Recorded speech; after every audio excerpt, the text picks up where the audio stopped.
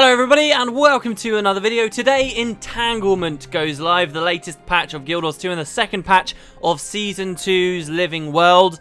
This patch includes a bunch more story to continue on the Morgemoth arc, as well as adding a bunch of new playable terrain to the game. It doesn't technically add a new map to the game like last update did, where it added Drytop. Instead, it's just expanded on the size of Drytop quite significantly. In fact, in terms of playable area, it's pretty easy to see that this patch has made Tyria bigger than the last patch did.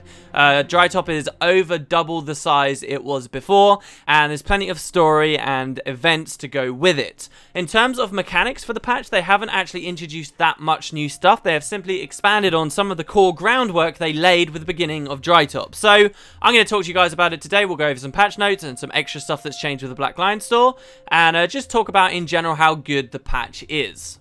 So, first with the Black Lion stuff, there's a bunch of new Black Lion weapon skins added to the game called the Ley Line weapons. As ever, there seem to be some good skins and some bad skins. If you're an Assyrian player like me, you probably won't care so much anyway, because people don't tend to see. But yeah, it's been a little while since we've had some new Black Lion weapons. Maybe they've been a little bit overdue. There's also a new mini called the Mini Chickenado, which hopefully I'll have footage for you guys of. And there is a new finisher also, which should be there too. This is the Ley Line finisher. And finally, as they often do now, they've introduced 3 new hairstyles which are available exclusively from self-style hair kits or total makeover kits, and that's for 3 new hairstyles for each race and each gender. So just like before, I've had a chance to play this patch a little early, get a feel for it, and tell you guys my experience. Well, I will say I'm not going to spoil anything at all in this video. I didn't last week either, but because my video came up very quickly, a lot of people were like, oh no, there might be spoilers here. There weren't, don't worry, I'm not going to spoil anything. I did, in fact, this time attempt to play the story early. However, because of the client I was playing on, it was a little bit buggy, and when the story progressed to a certain point, which exists outside of the new map, unfortunately I couldn't continue anymore. I'm sure that won't be a problem once the story goes live, so I'm still pretty much as in the dark as you guys are, just a little bit further ahead. The patch basically opens up with expanding Drytop, but there's only one way to get to the new areas of Drytop. They're positioned like higher than the lowland areas we've already been introduced to, and the only way to get there is through the back of a certain someone's house you got to enter at the end of the last story. So I'm choosing my words very carefully here not to spoil for you. Basically, there is a secret exit out of the back of that area that takes you into a cave system. The cave system takes you out into the new regions of the map. It's funny, and I've got some other videos going up where I do a nice big tour of this map. It's got commentary this time, so you guys can feel free to check that out. It's over an hour long, exploring all the new areas, doing map completion. But it's funny, and I'll mention it over there too, but as you experience this new area, it's constantly triggering story journal stuff as you explore. So you might be wandering around looking for lost coins, which is one of the new achievements that's been added, and end up finding that you're progressing your story a bit more. The new sections of Drytop are far more linear than the previous ones we saw. Basically, you're guided along a very specific route. This doesn't necessarily mean that that's a bad thing.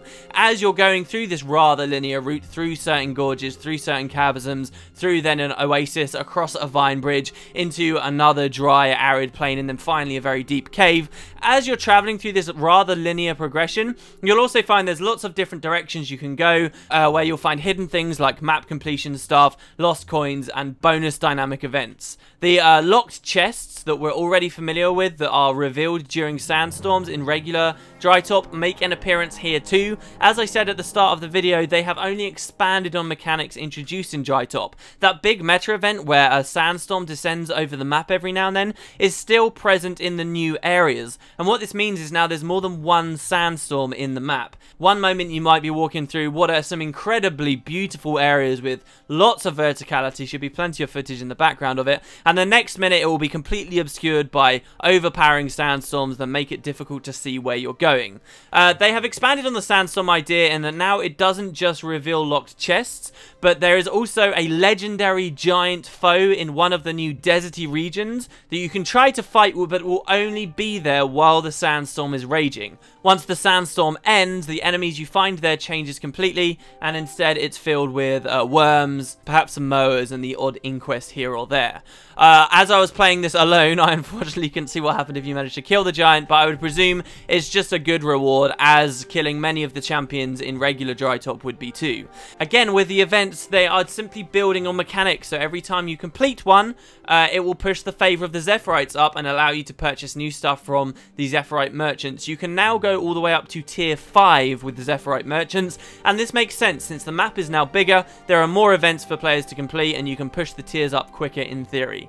I will add, I don't believe all of Drytop has been revealed to us. I think next patch will probably completely finish the map off and add a bunch more stuff before then the patch after that maybe we go to a totally new map. I will say, even though these 2 patches expanding Drytop for us have been kind of small, the sheer amount of stuff there is to play in these maps still makes it feel like they're much bigger than, say, anywhere in Ore was. Or, yes, it may cover a large chunk of the map, but you can walk across those largely empty fields very fast, maybe gather something every now and then, and skip a bunch of mobs. Drytop is smaller, but also has many more winding passageways, things to interact with, events firing off, and hidden achievements to get, and that, I feel, makes the map much stronger than many other places in Guild Wars 2, despite its somewhat smaller size. Just like last patch, I mentioned achievements very briefly there, just like last patch, there are a couple of achievements that have been added for exploration of the new areas, but the majority of the new achievements are going to be optional things you can do when replaying the story later, difficult challenges. Honestly, I didn't get to play much of last patch, and I don't have much experience of those achievements yet, so I can't tell you how much they differ on this patch, especially considering I didn't finish it, but I would assume they'd be of around about the same quality and difficulty. There have been some minor changes to regular Drytop. The town of Prosperity in particular has fallen under attack. There are now vines everywhere that have killed many of the inhabitants of that town, and there is indeed a big event there too where you, the players, can try and fight back the corruption that has spread to this mining town, but you can never save it completely. Just push back some of the monsters that are there and make it relatively safe to walk around in. The only other real change that I noticed to the regular map is 3 of the characters from the Dermid Priory we could speak to were once found near a refugee campsite for the Zephyrite. They have moved on. Their whole job is to explore the Maguma jungle, and so now they are deeper into the new map. They have new things to say to you, and they are living amongst centaurs. So this is a new big thing with this area. We haven't seen any centaurs of the Maguma jungle so far in Guild Wars 2. This is our first experience with that tribe, and unlike other centaurs, these ones are non-hostile. You can actually speak to these centaurs. They preach peace, they preach caring for anyone that comes around them, whether they're centaur or not, and they are in particular helping out many of the injured Zephyrite. So that's cool. I guess they'll come into the story a little bit more as things progress, but so far they're just friendly NPCs and a little bit of flavour for the new areas. The Zephyrite maintain an influence on this patch too. Basically, you go through these big rocky hills and then loop back down to an area very close to where we were before, except you're much higher up on top of a huge cliff. And up here, you'll see, if you were to follow the Zephyrite's flight trajectory, another ship has crash landed that you now find. So, previous patch we found a big crash site. Well, this is another crash site. More victims of the saboteur that brought them down from the sky. So there are more Zephyrite you can speak to, even though in theory we are deeper in Maguma and further away from civilization, which I thought was a really nice touch. The map in general leads you to a large cave that, because of spoilers, I don't want to talk to you guys too much about, but there's some very interesting lore things in there, and again, great assets and design. One thing I will applaud ArenaNet for with these new areas are that they are never really reusing assets. We've had caves in Guild Wars 2 before many times, but this one looks very different to any we've explored before. They've not been scared to make a whole bunch of new textures and models and assets that really makes it feel like we are somewhere very different in a totally alien place. Sound design is phenomenal again, and if you watch my tour videos, you'll get to experience that firsthand. And overall, I think the quality has not diminished at all, even though this patch was, I guess, created by a different team of devs entirely, as they often do with the Living World. They have different packets of devs working on different things. There is one new mechanic added, which involves a new thing that can drop from the buried lock chests, which reveal themselves to you during sandstorms. You can find amberite insects. By taking them to a new Asuran vendor who's living with some of these centaurs, there is a way to turn these into weapons. I haven't gone through the full process myself, but I believe these will probably have the new stat set on them, or if not, even a new skin. They do look pretty cool and of exotic quality at the very least. So that's something new that they've added to the area, but mostly it's just on theme with the stuff we saw previously in Drytop. As far as lore is concerned, beyond story, there seem to be a lot of hints Things to do with Alona that are very exciting. There's more elaboration on the centaurs and then more parallels between the centaurs we find here and some of the centaurs we found in Alona. And even there are references to old Guild Wars 1 things people will be very happy to see. For example, you can read very early on in the patch a note written by Nicholas Sanford. This was an old character in Guild Wars 1 who would explore the whole world, and if you, the players, found where he was hiding each week in real life, you could trade various wares with him for interesting items. He has a journal about what Drytop was like many years ago and how it may have changed in Guild Wars 2. The last thing really to talk about the patch seems like a big shift game-wide. Not all of the story takes place in the new map, and the devs seem to be doing something very interesting with waypoints. This had been seeded out there and hinted out there over the course of last week, where regular waypoints in regular terrain, nothing to do with Drytop, are being attacked by tendrils, by Morgemoth, it would seem.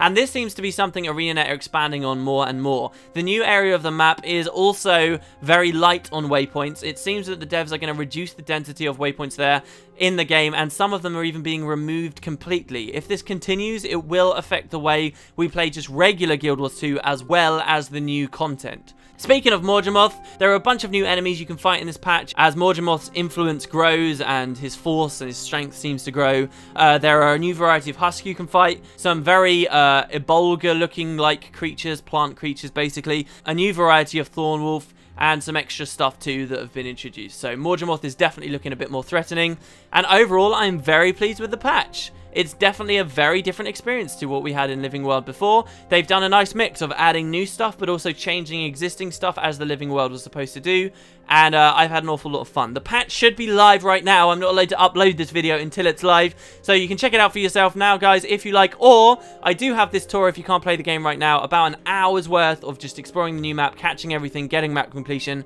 I hope you enjoy it, and let me know what you think of this patch. Is it still up to standard? For me, I'm completely blown away still, but we'll have to see how the community reacts to it. Last week, there was a bit more negative reaction than I was expecting about the size of the map, which I think is foolish, really foolish, because it's really not about how big it is it? It's about how much content they give you, and they're giving us an awful lot. Anyway, cheers guys, thanks very much for watching. I'll see you next time.